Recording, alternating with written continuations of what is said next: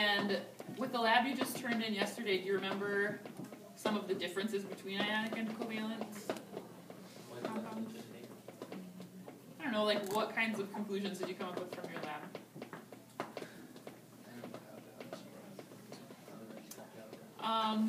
I don't know, maybe more specifically, like what kind of compounds have really high boiling or melting points? Definitely Ionic. And so if a compound has high melting and boiling points, what could you say about the strength of the bonds holding it together? most likely very strong. They're strong ionic bonds. Strong ionic bonds, good. So because it takes more energy to break them, they're stronger. So ionic bonds are stronger than covalent bonds. Covalent bonds, there's kind of a range of them. Remember we talked about nonpolar and polar covalent, and we found that by finding the difference in electronegativity from that table, and then looking at what the difference was, and you called it nonpolar covalent, polar covalent, or ionic. Okay, so we're kind of on that idea, but not exactly the same. We're focusing only on covalent compounds today, and we're going to draw Lewis structures for them. And to do a Lewis structure, you first need to know about valence electrons. So if you look over here, do you guys remember what a valence electron is? We talked about it not a ton, but a while ago. When we were doing like electron configurations, what was that, Captain? Yeah, so you know how like with your electron configurations, you start at the innermost energy level and then you go outward, outward, outward? Well, whatever electrons are in that outermost energy level, those are your valence electrons. And if you look at all of these elements, we can say how many they have, and the tool that'll help you with that is the periodic table. So with hydrogen, how many electrons does hydrogen have? It only has one electron, so that is a valence electron. And remember we did those dot diagrams a long time ago with those? How about fluorine? How many valence electrons does fluorine have? Yeah, we'll just let it right off. I think, let's see. It has 9 total electrons because it has 9 protons, but how many valence electrons does it have? Less, or no, more than 3, sorry. 5. More than 5. 7. That's definitely 7 is correct. How do you get 7 valence electrons for fluorine? Guess that. So you're thinking of orbital diagrams. That's good. How did you said 7, right, Jay? Yeah. How did you get 7? I think I heard you said 1, add 1 and you get 8, right? Yeah. Did you say that? Yeah. Okay, so what's the importance of 8? That's full ring. Yeah, if you look at the periodic table, remember when atoms form ions, like the fluoride ion, it gains 1 electron and then it becomes F with a -1 charge. Well, it gains 1 electron because that gets it to the noble gas configuration, which means it has 8 electrons in its outer orbital. So if fluorine only has to gain 1 in order to get the noble gas configuration of 8, it must have 7. Okay. So then if you did the dot diagram, remember you do like 1 dot on each side, and then you just pair them up when you can. How about phosphorus? Looking at the periodic table, how many valence electrons do you think phosphorus has?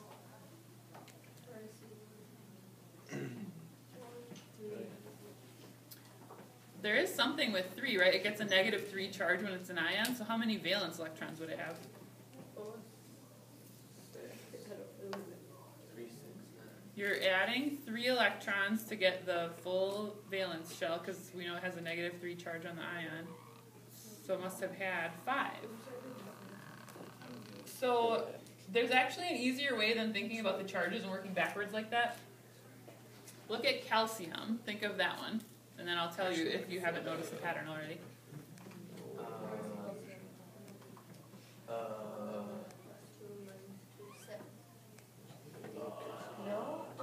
just wanted to go up and check. You're on the right track though. Wait, for what? Calcium. How many valence electrons does calcium have? 2.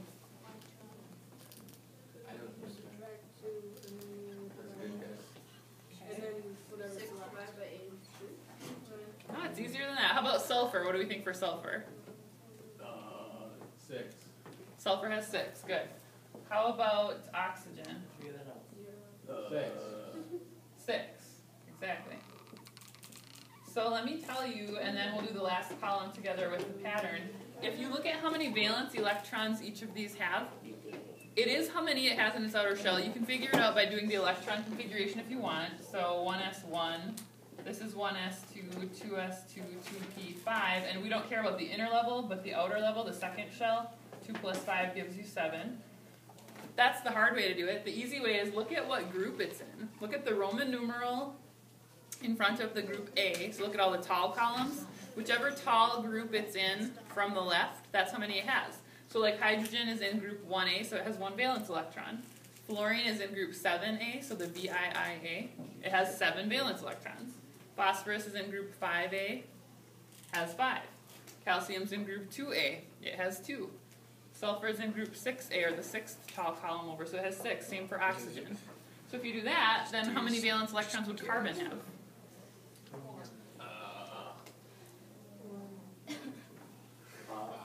4.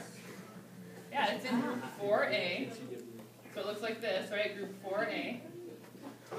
It's the 4th tall column over. Now we're kind of skipping over the short columns because the transition metals have those complicated electron configurations with the d elements and stuff like that. So it doesn't really work for that, but look for the A columns that you're focusing on there. Aluminum, what would that be? 3. Yeah, Al is in group 3A, so it has 3. So it's in group 3A. And then sodium. 1. 1, exactly. So I guess I should put the dot in. Okay. So we had done those kinds of things before with these dot diagrams. What we're going to do today is not just do one element symbol with its dots for its valence electrons, but we're going to do Lewis structures for molecules of covalent compounds where you stick some together. But the first step is figuring out how many valence electrons each has. Okay? So if you do not already have a whiteboard and marker at your table, go ahead and grab one. I also want you to grab your notebook out because I'd like you to have at least 1 or 2 complete examples written down too, and then we'll start up there again.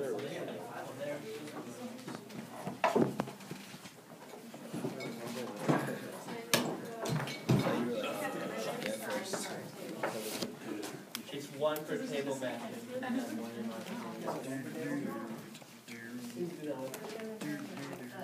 Yeah, this is cool, guys. Use your boogers.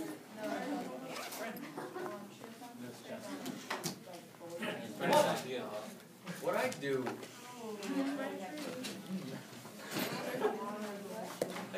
A couple of definitions that we're going to do first, and then we'll do some examples on the whiteboards.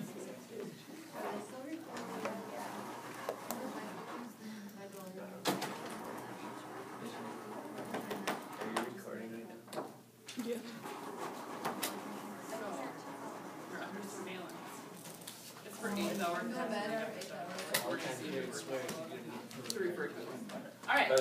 Good afternoon, 8th hour.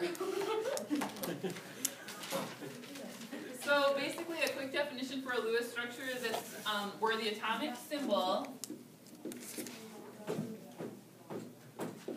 represents the nucleus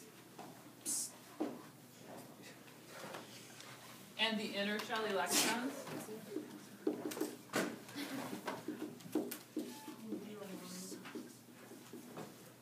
And I'm just going to abbreviate electrons with E with a little negative sign so it's just less writing. So the atomic symbol represents the nucleus and the inner shell electrons, and then the valence electrons are represented by dots.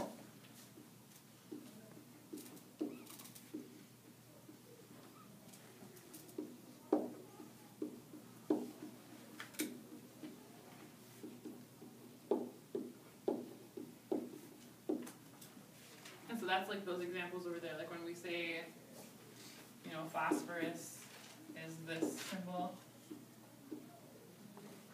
The P represents the nucleus and any inner shell electrons, and then the 5 dots on the outside would be the 5 valence electrons. Well, we're going to combine that with other ones to make compound Lewis structures in just a few minutes. And then just to remember what a valence electron is, that's just an electron in the outermost energy level.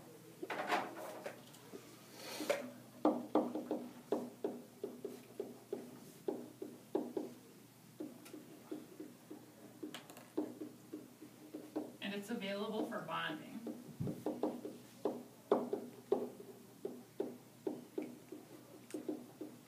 Those inner shell electrons are there because it helps make up the structure of the atom itself, and keeps the atom neutral, but only the far from the nucleus electrons, the valence electrons, are available for bonding. And again, in an ionic bond, what happens with those valence electrons? Or in a covalent bond, what happens? They're shared.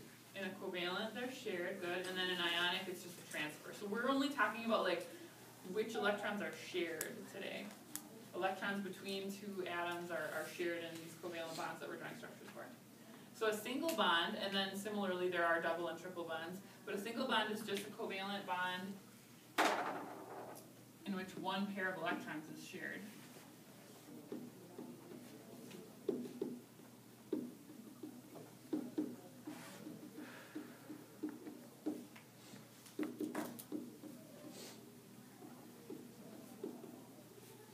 Between two atoms.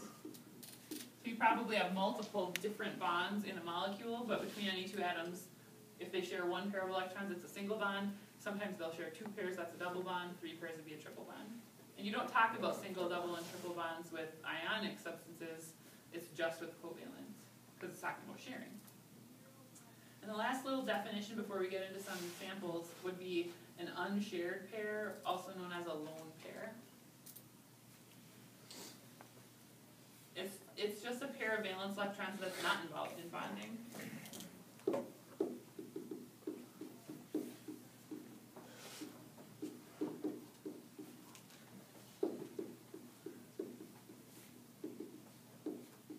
So, if you have your valence electrons all figured out, and you'll see in examples in a minute, it'll make sense, but if you have your valence electrons figured out, and some of them are involved in a single bond, maybe some are involved in a double bond, but maybe some of them are there, but they're not involved in a bond at all. They're still important to write down and mark, because it can actually help determine if it will bond with something else eventually, or more importantly, it helps determine the shape of the molecule. So next week we're going to talk about Vesper theory, it's called, and you can predict what shape a molecule actually has too, whether it's linear or bent or tetrahedral.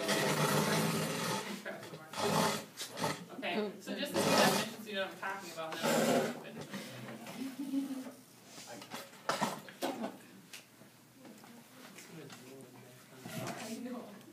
Questions on any of the definitions so far? What? Do you have any questions on the definitions? Nope. Alright, so I'm going to give you a couple just quick examples or a couple hints on things. Do you need that yet? Alright, here, I'll just do this while we're doing this. Okay, so a couple things to keep in mind. How many valence electrons make an atom stable? 8 for the most part, right? So this is called the octet rule. Most atoms want 8 electrons in its outer shell.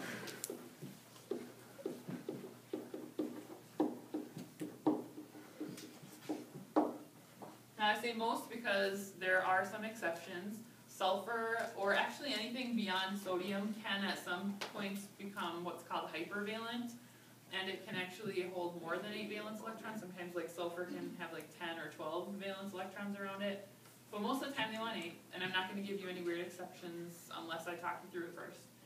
The only other exception to keep in mind is hydrogen does not want 8. How many does hydrogen want? 2. Why does hydrogen only want 2 valence electrons?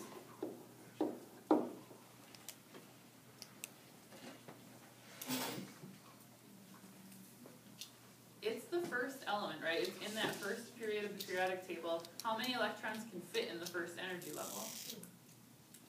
Just 2. So it's small atom, only 1 energy level, only holds 2. So hydrogen, because it can only hold 2 valence electrons, that's going to tell you a lot about the structure of some different molecules. Hydrogen will almost never be the central atom of a molecule, because the central atom has to have a lot of stuff bonded to it, and it generally only forms 1 bond. You won't see double or triple bonds with hydrogen, so that's kind of important right there. I think boron and beryllium are some other examples that don't need 8 valence electrons, they'll have like 6.